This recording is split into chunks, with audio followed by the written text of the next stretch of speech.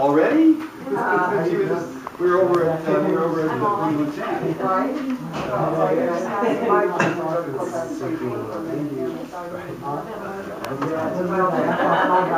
So we're on 21st Street. Yeah. And that's where the biggest percentage of you are. Mark Fox is here tonight here for the month. And he has a lot of contact. We do. So. All right. I'll show you where. Yeah, I'm gonna head over there a little bit. No, you're the first stop. And I'm working around. Yeah, and I love seeing how you're working. Do you look at it going like embarrassing? Oh, I do. Yeah, I do. People still say like, no, you shouldn't feel like that. No, because you're so stupid. Yeah. It's so great. Yeah. Oh, that you really make progress and learning too. Yeah, thank you. Yeah.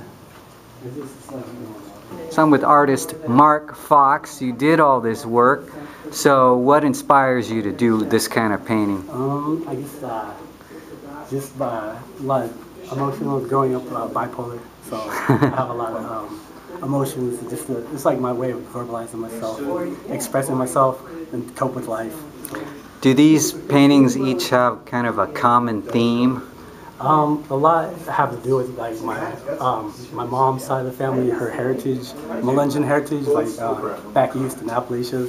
So it has a lot of folkish inspiration, like folk people and mountain people playing guitars and stuff. Okay, Appalachian folk music. Yeah, folk and just early bluegrass. Yeah, exactly. Originators, so and just mountain people. So a lot of this looks like kind of like tribal type art. Yeah, I get that a lot. Like a lot of people think like South American style, but I don't know.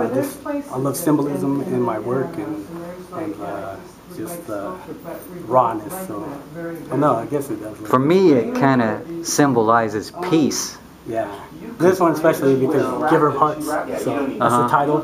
So yeah, just all about him, just expressing himself, like always giving to people and being like sacrificing his own. Right. Just being selfless. Yeah, selfless. That's right. So then that also reminds me of kind of the early art. The further back you go, the more you see art that kind of looks like this, huh? Yeah. I think just like the little small home represents my family. I have a family of 14, and just the simpleness of the way that people live, like in the hills and stuff. And my great grandmother's a famous moonshiner, and she has a little, I guess, museum. Her log cabin was pulled off the mountain in the Appalachian Hills of Sneedville, Tennessee. And they preserved it to represent the times of the days when they were doing moonshine, and she was notorious for it. So I just brought a lot of these paintings actually communicate a lot of things, huh? Yeah, to me it's personal stuff. It's like a deep story. It's not just one explanation of what's going on. There's a lot going on in the picture. Looks like.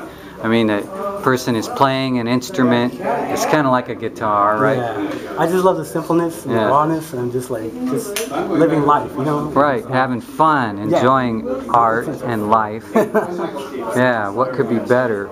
Yeah. So then how long have you been doing painting? I've been painting probably seriously since 2002, so about last. Oh, wow, okay. How many paintings do you think you've done? Hundreds or thousands? Near 1,000. I've sold over 500 pieces. That's excellent. The internet and stuff too. And you're based in Sacramento? Yeah, I grew up in El Grove. We've worked in Sacramento. And also, what kind of paint do you use? Acrylics. Okay. Yeah. Great. Spray paint. All right. Well, thank you very much, Mark. Thank you.